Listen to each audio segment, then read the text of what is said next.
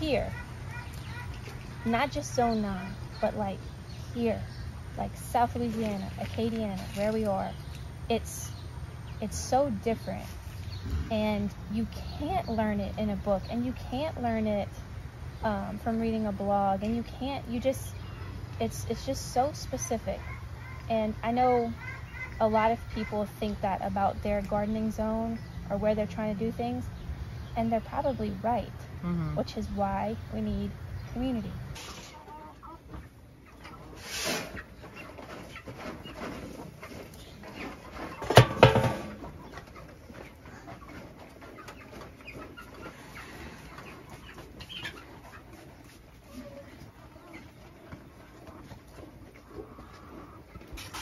So what are your thoughts on community?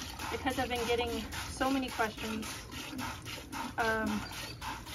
about how to start a community, I guess more specifically a homesteading community, or a gardening type of community, or homemaking, or homeschooling, things like that.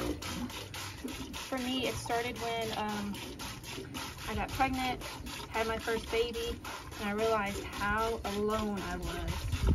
I didn't have family here, and that had a lot to do with it, but just friends. You know, I had no one to drop off meals if I wasn't feeling well enough to cook, or if I was tired, and no one to even talk about my birth with. I had a home birth. I was the only person that I knew. Well, I knew one other woman that had home birth at that time. I just didn't really have anyone to process any of it with, and it just felt so wrong. It just felt not right. Like isolating? Yes. So I thought, okay, well, if I want to meet more people, you know, that were like-minded, where would I even start with that? And the only thing I could think of was my midwife. I thought, well, if she's doing home births and she's, you know, meeting other people who live sort of similarly, then maybe I should reach out to her. So she was actually my midwife apprentice at the time. She wasn't my midwife, but she was young. And so we went and had lunch, and I think I kind of expressed some of that to her, and then I really don't know where it went from there or how it happened. Like, I can't remember if she introduced me to people or what, but I know that through her and through that intention of me, you know, getting to know her better so that I could get to know other people, other home birthing moms better, it somehow happened. So, like, I can't remember if, you know, we had play dates, or if she invited people to her house, invited me at the same time, but regardless, I met a few more people that way. And then I started to form, and at that time I thought that I wanted to sell things that we had, like eggs and meat, pork, things like that. So I thought, hey, well, I'll just start an Instagram account, because I don't have Facebook. I'm not really into Facebook. But I figured if I start an Instagram account, I could, you know, get some local people to kind of be aware of what we were doing so that we could get some customers. And that worked. Met a few more people that way. And I just started going to, I don't know really how to describe it, but like related events. So like there was this mushroom inoculation workshop that someone was hosting. So I went to that, and of course met people interested in inoculating mushrooms. Yeah. You know, which is a certain type of people, the type of people that I was trying to meet. And I made sure to talk to everyone that I could that was there, tell them what we were up to, what we were trying to do. You know, made lots of connections that way through those types of events. And then I just went to things like toddler time at the library, tried to connect with some other moms, you know, because if you're at toddler time at the library, then you're there with a bunch of other stay-at-home moms. And we would just, I would just try to keep in touch with as many people as possible. And that's kind of, I think, I don't want to say the hard part, but it's the part that's kind of not natural to us anymore.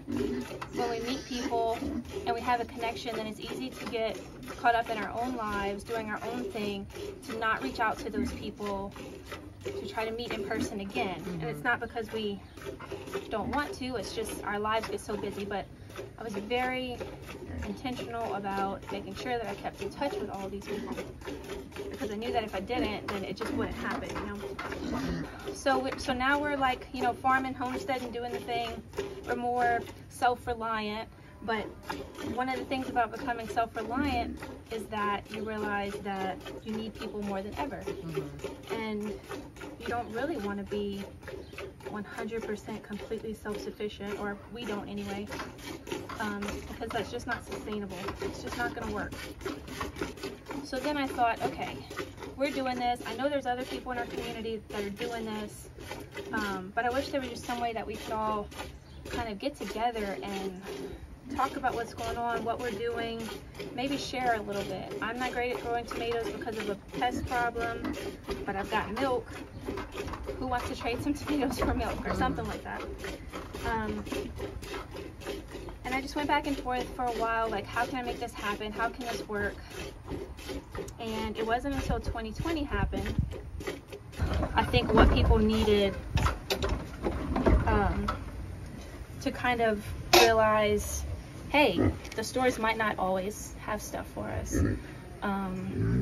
Maybe we should start meeting people that, you know, we can work together, and if things aren't always available at the push of a button, then at least we'll have options.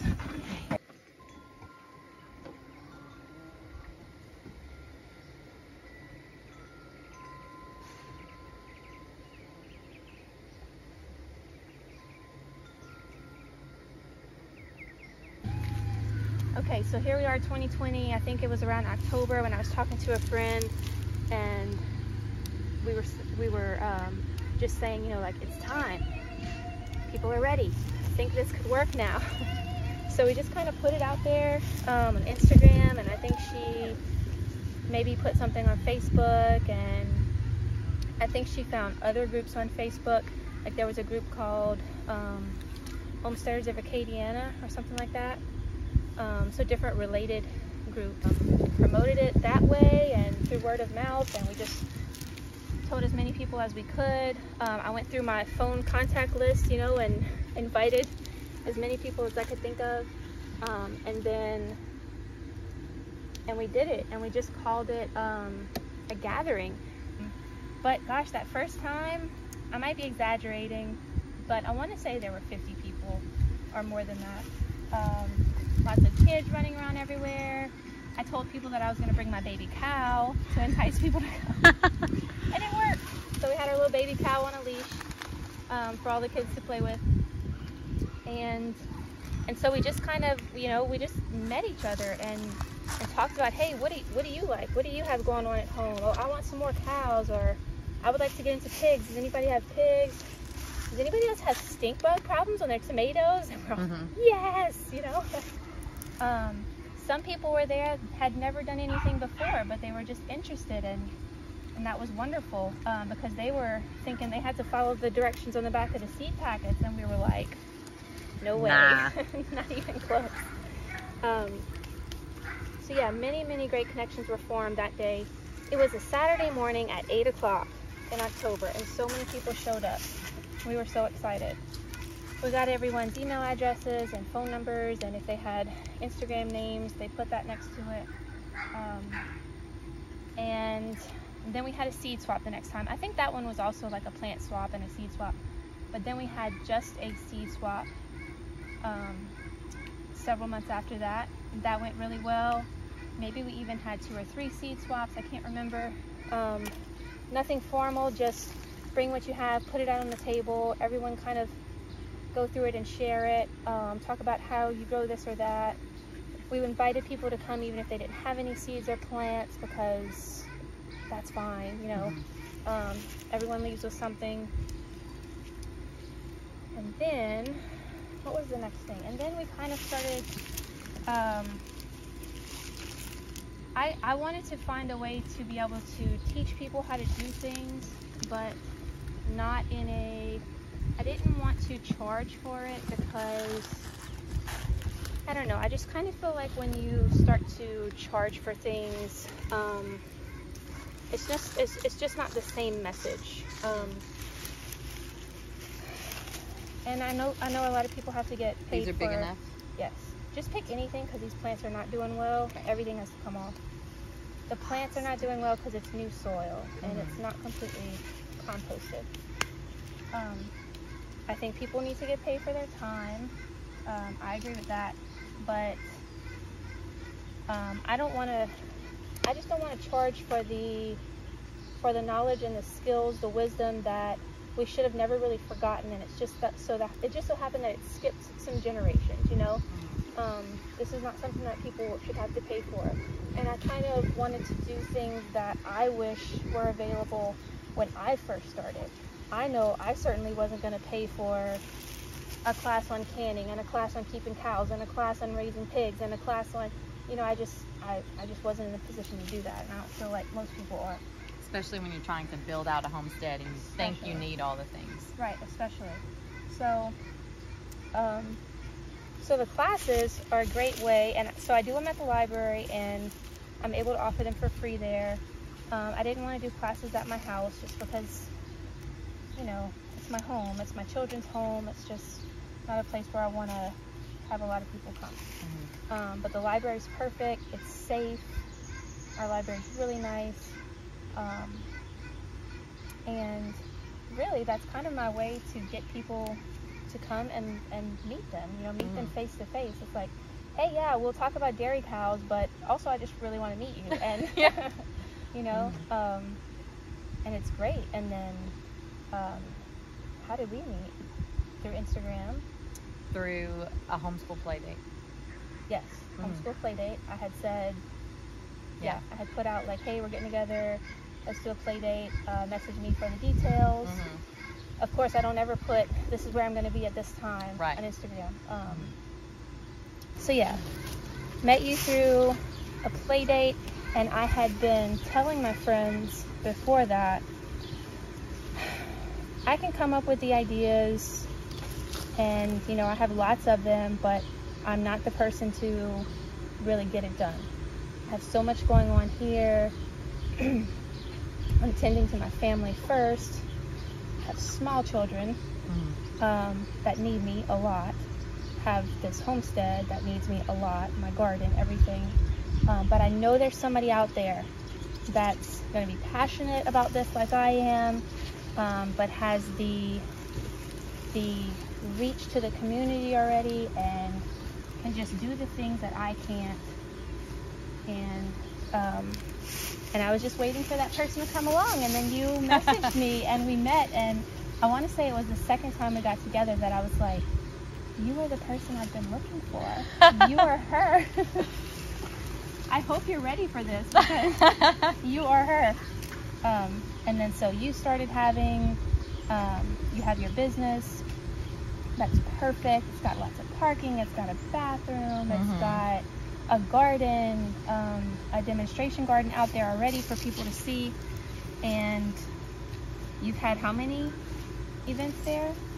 4. 4. In how many months? In 3 months? In 5 months? 5 months. Yeah. Yeah. So that has been fantastic. And for me, I had been, when I started gardening, I was new to the state, was new to everything, and the few friends that I had, nobody gardened. And so I was like, okay, people at the gym, I didn't know anybody gardening, and I had when I started gardening, Hosea was like 8 months old, 9 months old, and so I was like, look to YouTube, because that's what everybody does when you start something and you don't know people. And I couldn't find anybody local, and it was like Arkansas and California, and I really resonated with Jess. I was like, we would be friends. And so I followed her, and then I followed a lady in California, and I just remember thinking like, there has to be somebody here doing it. And the only things I saw were garden tours. Everybody wants to like show their garden, and nobody teaches. And so that's originally how I found you. I was just so determined to find someone local that I was like, I'm gonna get on Instagram and search Louisiana gardener, that hashtag, until I find somebody. And a bunch of people used it, but no one consistently. And you probably had like 10 posts that had used it, and so I was like, really? Yeah. Like, I didn't find a ton, but the stuff I found was like, or like Zone 9 gardening, or see, I didn't even know what that was then. Like, okay. like I was so green to gardening that I was like, just wanted like someone in Louisiana. Yeah. And so I followed you, and I followed Kelly from Wild Child Farms, but even still, it was like Instagram posts, but there wasn't a ton of like information, and it was very like, here I am gardening at my house, like with my baby, and then I go to work, and then I come home, and like there was nobody. And so when at our business, we didn't have the space originally. We were in a strip mall area, and we didn't have any space. So when we bought the land, I was like, we had room. And so we put the garden in 2020, primarily because our members didn't have a place to go. Like, people that were in apartments were like, they would walk around in the parking lot and they'd be like, get back on your balcony. And I'm like, they're children, like, what do these people do? And so one of our members does woodworking. We had him make a big swing. We put it underneath the live oak tree. We put in the cinder block beds, and Jarrett from Young Land Designs gave me 3 beds, and I had some containers he gave me, and we started the garden, and that was just a place that people could come. It was like, if you can't go anywhere else, if the park doesn't let you, come to the property, and there's something there. And it was the first time that I ever got to be in a garden with another person outside of my family. There's a lot more people on YouTube. There's a lot more information. There's a lot more people on Instagram doing this kind of thing now than there was when I started about 10 years ago. So I didn't really have, I just had to jump in and do it, which is fine. That's how I like doing things anyway. So my advice when people want to know how to garden is, I'm like, just grow a garden. Grow something. Yeah. But how? I don't know. Just start. That's not good advice. I know that, but what I'm trying to say is that here, not just Zone 9, but like here, like South Louisiana, Acadiana, where we are, it's so different, and you can't learn it in a book, and you can't learn it from reading a blog, and it's just so specific. And I know a lot of people think that about their gardening zone or where they're trying to do things, and they're probably right, which is why we need community. Right. It's great to follow Shay Elliott. I learned so much from her, but she's not here. Right. And so not everything is going to apply. And I can do things the way she does it and totally fail, So when you're just starting out, you don't know. You don't know what's what gonna you be don't know. You don't know what Exactly. you don't know. Yes. Yeah. So that's another reason that I like to do the classes, is because I want the people here to have someone here that's done it here. And it's just so valuable. I want to give people what I wish I had back then. Exactly. I remember being at the seed swap, the very first one we had, and before when we were hosting it, Aaron was like, you excited? I was like, I'm excited and terrified, because I know there's going to be people come that know way more than I do. Yes. And there will be people that come that know nothing, but there'll be people that walk into my garden and are like, I've never seen that before. And if I've grown something they never have, then I have more experience as a gardener with that. Right. They have more experience as a gardener than I do in the things that they've done. And so it almost like gardening's like a level playing field where everybody can learn something from everybody. Right. And like we all sat there. I remember my first year I put lettuce seeds in and they didn't grow, and I was like, lettuce doesn't grow here.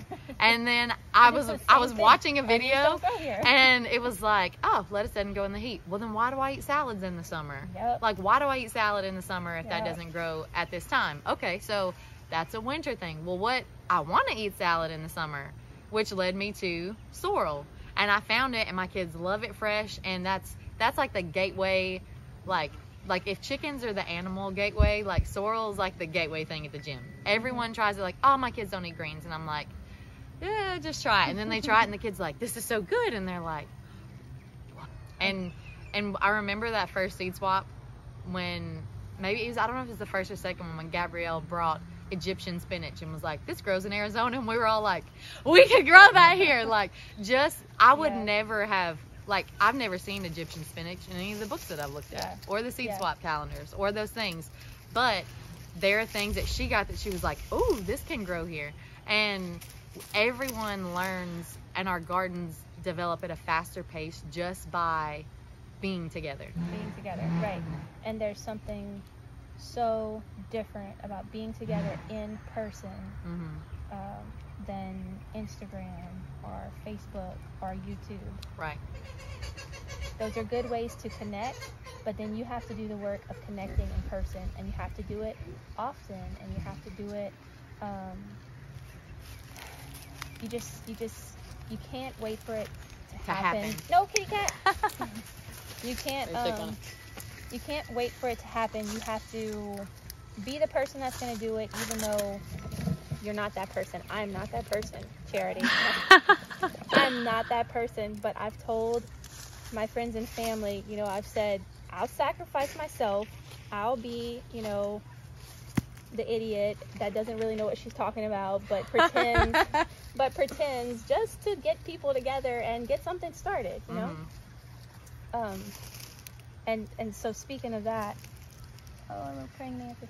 So speaking of that, when it comes to teaching the classes, which, you know, I hope that that's something people get from this video, is to kind of like how to get a community started where they are.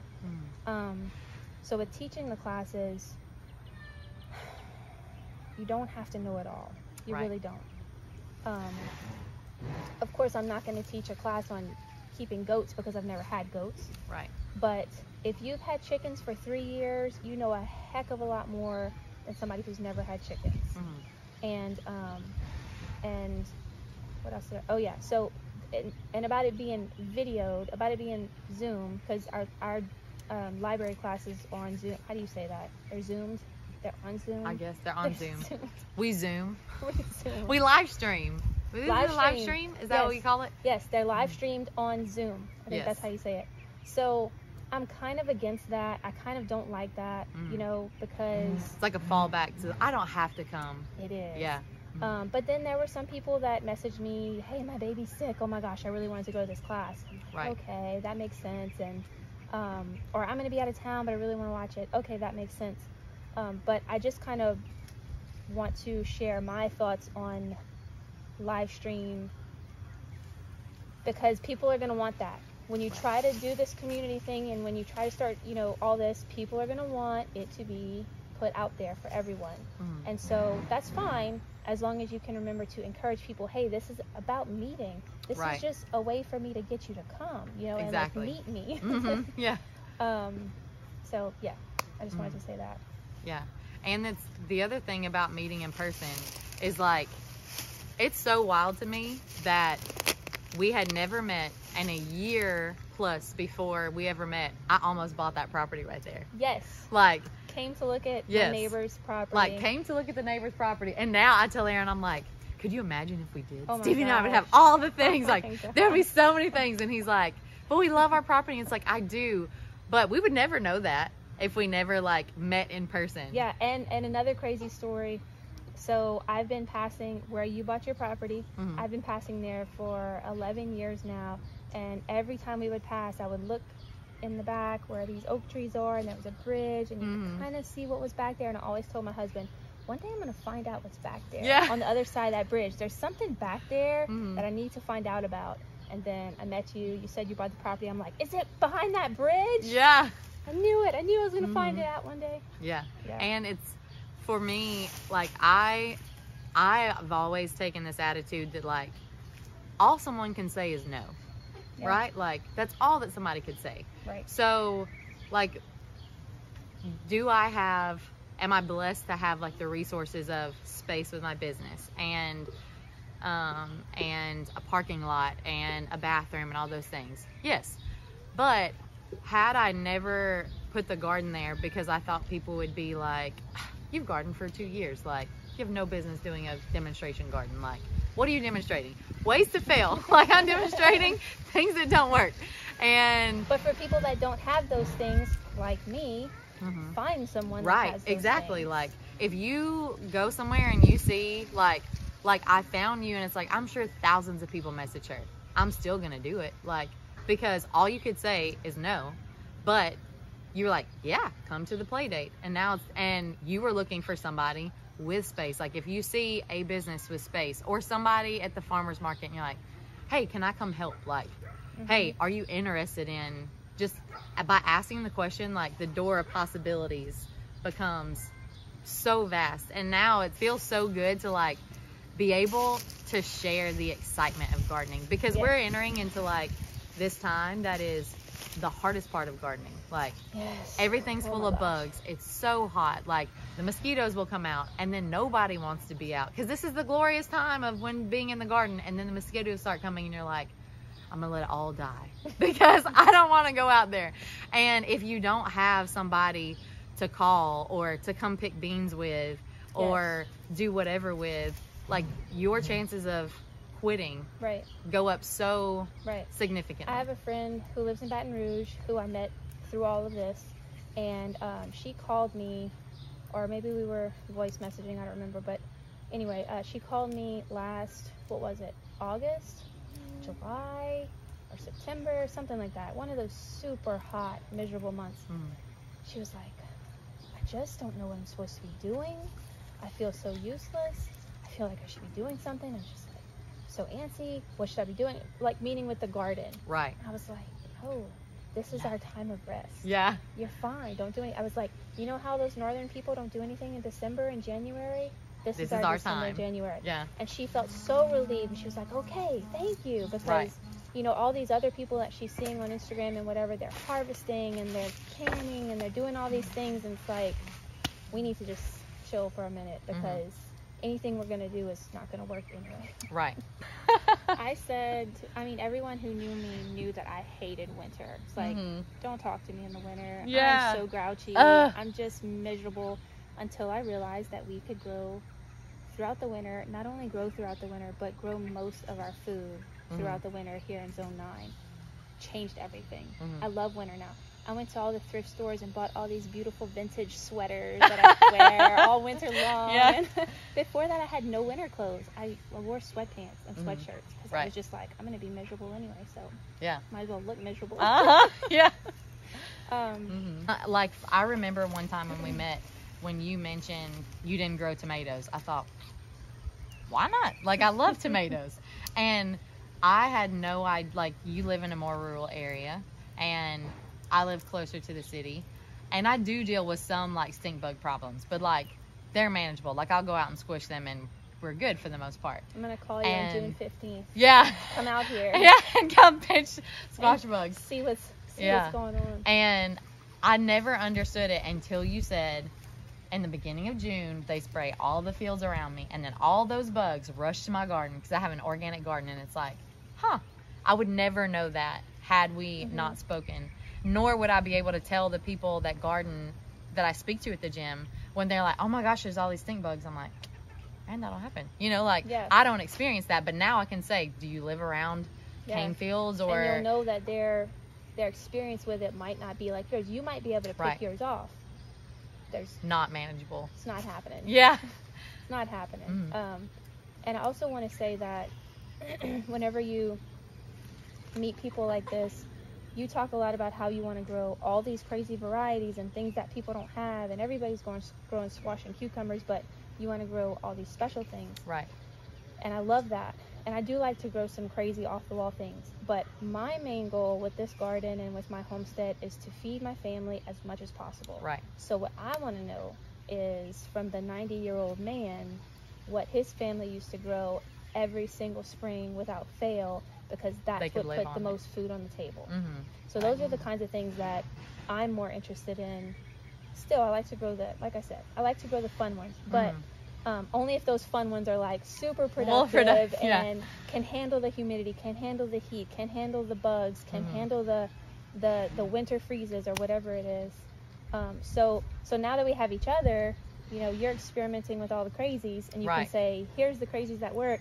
And then once you have your larger garden set up at your farm, and you're like, okay, Stevie, what's going to feed my family all year? And I'm like, exactly. This, you know? Or even for me, like, did I tell you that we're set up with David and Katie for the CSA? Oh, so you're gonna get this, you're gonna get, so, I didn't know they were offering one. No, they're going to at the gym. Oh, so they bought a fridge. So at a seed swap, that's perfect. This couple comes and they have a farm, and they're talking about the CSA, and I wanted to do the CSA in January and February, and I didn't because I never drive to Church Point. Like, it's 40 something minutes from my house, and I'm never in town on Saturday, so I'm never at the farmer's market. And I love when I get to go, but like, it's just so infrequent that it was like I would pay for this and never get the food. So your gym is going to be a drop off point for the farm that's way out of town that nobody can drive to. So they ordered a fridge. The fridge will go in the lobby, and every Wednesday there'll be a drop off point for that's amazing. that. And so it's like I get to grow the exciting things because I'm also going to be supporting them. And so it's like I didn't have the space. Like I said, I didn't have a big garden to be able to grow all the things. So it's like every spring people are like, will you take this zucchini, please? I have so much zucchini, like I can't eat it anymore. I'm going to die. Like, And so I'm like, I will never grow zucchini because everyone gives it to me. And so I'm like, what can I grow that would be different? So Roselle is one of those things for me. Nobody at the gym ever knows what Roselle is. And it's like, I'll grow all the Roselle to share in the winter time when people aren't getting a ton of stuff that they're sharing. And then in the spring when everyone's sharing, like, it's like this thing. And so now it's like, okay, I'm gonna be able to support their farm, which will give me more freedom to grow the things I want to. And then when I do have more space, like if they're growing those staple things, maybe I'm growing like ginger and turmeric and other things that I really, really want to try that I don't see other people trying, and then I can share with them. So another thing about community, and why we need one, when I finally got to the point of growing a crop, you know, to feed my family for the year, so it was carrots. I finally got to the point of growing enough carrots to feed my family for the year because we can only grow them in a certain amount of time when it's cool. So I harvested all these carrots. I was so proud of myself that I had finally done that, because that's what I wanted to do with each crop. I wanted to do that with onions, potatoes, and all this, but carrots were the first one. Got them all out the ground, start washing them off, you know, taking the tops off, and I'm like 5 hours into this process of harvesting and doing what I'm doing, and I'm like, I haven't even made a dent in what there is left to do. So, you know, my husband's helping. I think maybe my mother-in-law was here that day. The kids helped a little bit. Still, we didn't make a dent. You know, so I put them in the fridge. I had to rearrange everything in my extra fridge to make them fit in there, you know. And then next day, went at it again. This lasted for like 7 days of me washing carrots, peeling carrots, chopping carrots, because I was trying to can them. Not all of them. I was like, I'm gonna have to ferment some because I just can't get to it. Even some got wasted because I just couldn't get to it. And the whole time I'm just complaining to my husband. I'm like, it shouldn't be this way. I should not have to do this by myself. You know, this should be our family, our grandparents, and our moms and dads, and our aunts and uncles, and our cousins, and our children. Family time. Everybody should be together. Hey, it's carrot day. You know, everybody come over, and we should knock this out in a Saturday. You know, or a weekend. You know, and there are still some families that do that with corn. You know, they'll all shuck corn. And for us, it was shelling peas. We would have huge trash bags of peas, and everyone would sit together and visit, and we would shell peas. And there's still a little bit of that here and there. Certainly not in our family, sadly. But I'm gonna keep making babies. And we're You'll grow the family to do it. Grow it. But yeah, so that was another real, like, once I realized I can't do this. Even for my own family, I cannot do this alone. And I realized that to be self-sufficient, you really have to be, what's the word? I don't know. Community sufficient. Does that make sense? Like, you need community. You can't just do this on your own. And so, I have dreams of, like, you know, getting together with all these people once, because I don't really think there are people that are growing large scale to sell at markets and things like that. I don't really know of another family yet who's growing you know, large enough scale to like grow something to feed their family for the whole year. Right. But I know it's coming. Yeah. And people want to do it, and they'll get there. And then, you know, I have dreams of us having these days where we all just get together and can our carrots, or you know, make mulberry jelly, or persimmon fruit leather. I mean, marmalade, orange. There's so many things we can grow here and preserve and feed our families, but it takes a lot of work, and we need to help each other. Hey y'all, Charity here. Thanks so much for checking out this conversation between Stevie from Harlow House Homestead and I. We've really enjoyed it, and our goal in all of this is for you to start community right where you are. So in the description, I'll have kind of a little outline of the different things that she had done, things that I found success in. And I would love for you to comment below in the comment section and let us know what area you're in. In that comment section, you might find 1, 2, 5, 10 other people from the same area that you're in that you could connect with, that you could link up with, and you might be able to start something similar in your area. The goal of all of this is for us to continue to invest in our communities right where we are, to help each other grow, and to help us all succeed and thrive. And I hope that you've been inspired to do so from this video and this conversation.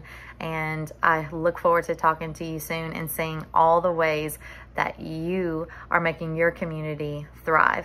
If you have suggestions of other things that you found success with in your community, doing the same thing, please leave them below and let us know. And maybe we can find inspiration from you also. Make it a great day and happy growing, friends.